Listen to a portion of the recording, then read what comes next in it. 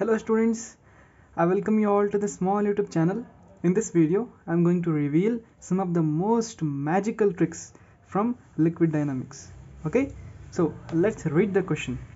The surface of an air bubble is doubled as it rises from the bottom of the lake to its surface. Okay, the atmosphere pressure is 75 centimeter of mercury. The ratio of the density of mercury to that of the lake water is 40/3. The depth of the lake in meters. See, he is asking us depth. Alright, now we have to calculate depth. Here comes the shortcut trick. What the quantities they have given, just note down the quantities: 75 centimeter and 40/3.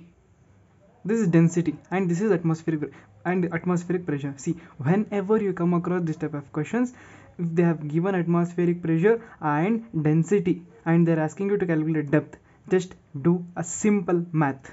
What you have to do is write down this 75. This is in centimeter and we need in meters, so divide by 100. Alright, now next multiply this number, the density. Just calculate, simple math, and here goes the answer: 325. Now 25 4 is 100 by 10, 0 cancels, so 10 meter is your answer. In just one line, getting my point? In just one line you got the answer for such big questions. Okay, now let's move on to the next question. Next trick: a cubical block is floating in a liquid with half of its volume immersed in the liquid. When the whole system is accelerates upward with acceleration of g/3, the fraction of volume immersed in liquid. Keep your pen inside. Keep your pen inside. No need of pen in this question. Whatever they have given in the question, answer lies in the question itself. Look at this question carefully. Okay, a cubical block is floating in a liquid with half. Okay, note this word, half. Okay, whenever you come across this type of questions, your half will be your answer. Okay, just as simple as it is. Just remember the trick, remember the formulas. It might be useful for solving any other question, but when you come across this type of questions, a cubical block which is floating in a liquid, how much ever portion of the block which is floating in the liquid, that portion will be your answer. Alright, so 1/2 will be your final answer for this. Let's move on to the next trick. See, a wooden cube just floats inside water with 200 gram mass placed on it. When the mass is moved, the cube floats with its top surface 2 cm above the water level. What is the side of the cube? See, he is asking us side of the cube. Now here comes the trick. Look at the quantities what they have given. They have given 200 grams, next 2 centimeter. Am I right?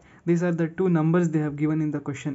So whenever you are asked to calculate side, what I have to do, write this 200 grams mass by side, the centimeters what they have given.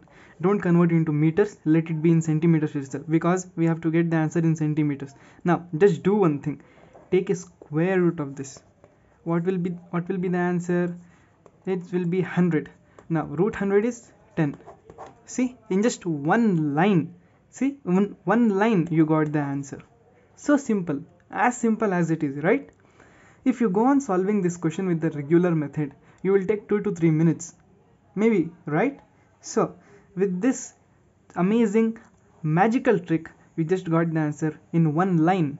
In just less than 10 seconds you can answer this type of questions. Now let's come to the final last question. Okay, figure shows two holes in a white tank containing a liquid in common. The water streams coming out of these holes strike ground. The height of the liquid column in the tank. See, I have just solved this question in a regular manner. Okay, now remember one thing, whenever there will be hole in the tank, see, whenever we'll be having in this type of setup, just remember the range will be same.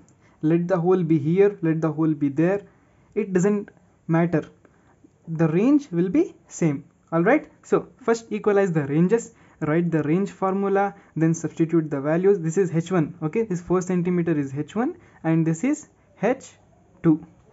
Write equalize ranges, then write their formula, substitute them. See, in 4 to 5 lines you have to solve to get the answer. But here comes the shortcut trick. Let me tell you the shortcut trick for this. See, whenever you are given with this type of question, when you are asked to calculate the height of the liquid column, see the words height of the liquid column, okay, then the height of the liquid column will be sum of the heights. Very simple, right? What are the heights they have given? 6 centimeter and 4 centimeter. So 6 plus 4, 10 centimeter. See, in this case 4 to 5 steps, 2 to 3 minutes. In this, in just 2 seconds. Not even 2 seconds. If you just look at this, 6 plus 4, 10. Got the answer. In less than 1 second, just by looking at the question, you can answer this. See, this is so amazing trick, right? So in this type of manner you can solve many questions. I'll still make many videos on the shortcut tricks regarding this on this chapter. So stay tuned and I'll provide the link to all those videos in this video's description box. Okay, so thank you for watching. Have a nice day.